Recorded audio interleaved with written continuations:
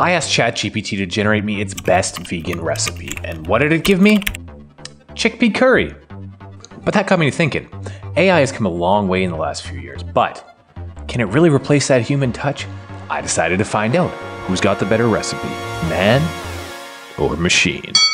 I'll be doing a blind taste test at the end to keep things fair. First up, the AI recipe. In the true spirit of this competition, I had ChatGPT generate me a script to present its own recipe to you guys. So without further ado, may I present to you a tale of two recipes, man versus machine.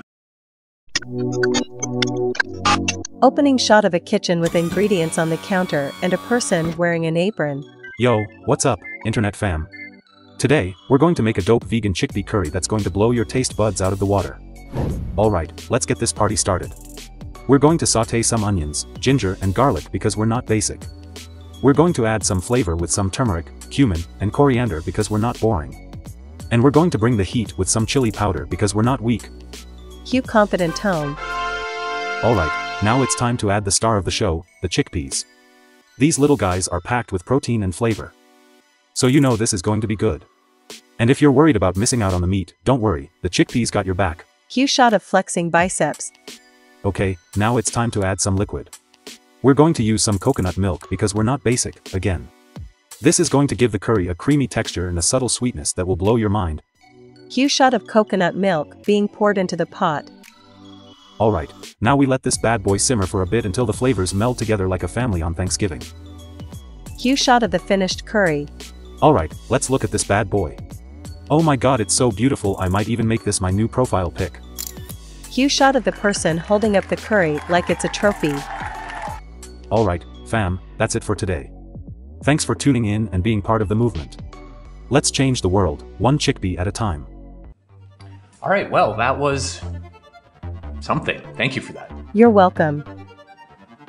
Because I refuse to live in a post-apocalyptic Terminator-style wasteland. We must beat these machines, and I'm gonna do whatever it takes. So we're gonna be pulling out all the stops and using some pro-level moves. Cooking our own chickpeas, using fresh tomatoes, toasting up our spices, whatever it takes.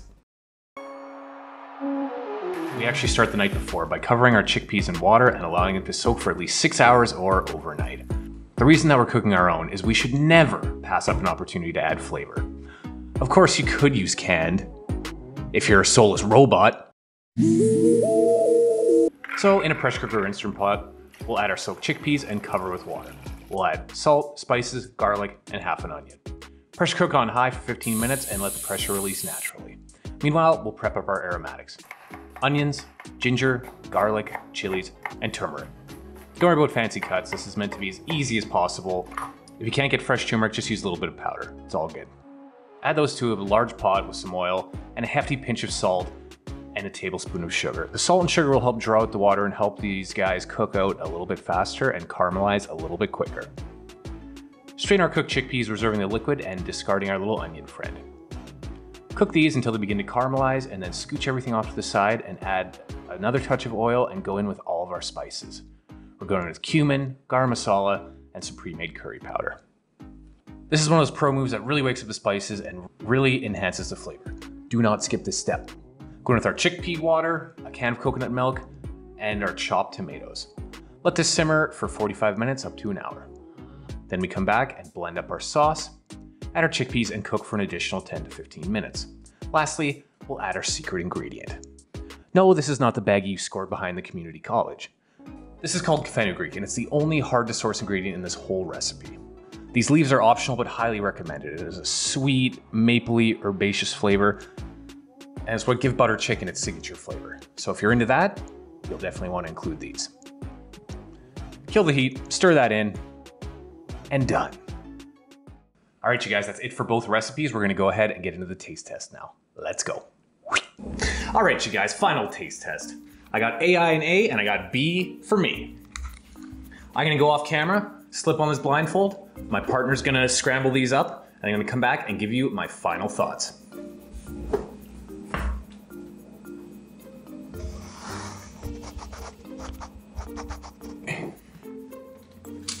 Here we go. We'll start with this one. There's the bite. Go in for the taste.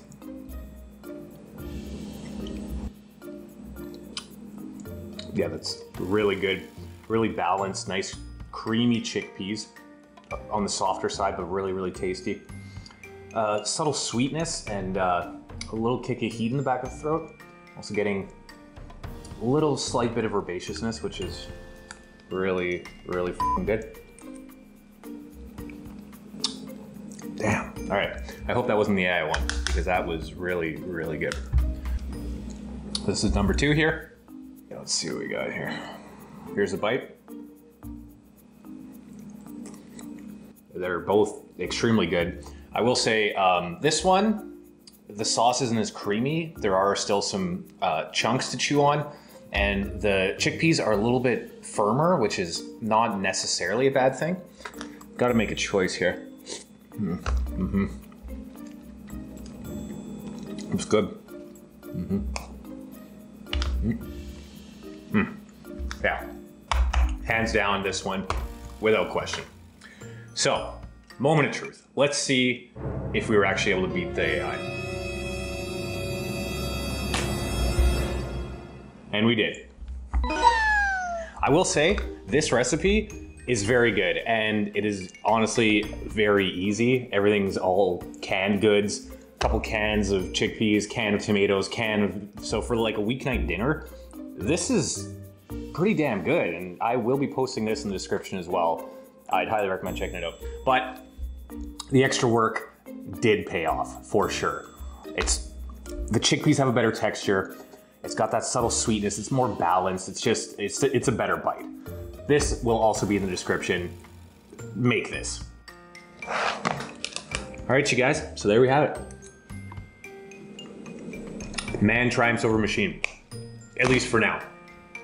If you want to see me face off against any other AI recipes, let me know down in the comments below what you want to see. Otherwise, if you like what you saw here today, you know what to do.